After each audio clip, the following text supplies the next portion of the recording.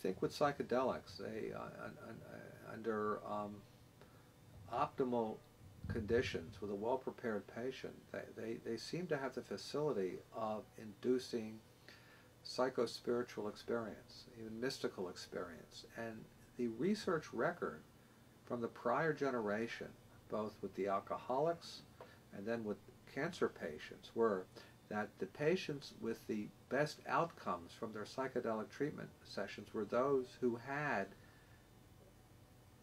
the induction of psycho-spiritual, transpersonal, transcendent, mystico-mimetic experience during their actual session. These were the ones who were able to establish and maintain sobriety from alcohol the longest. These also, interestingly, turned out to be the cancer patients who had the most impressive degrees of reduction of anxiety, improved mood, reduced pain, reduced need for narcotic pain meds, and overall improvement of quality of life.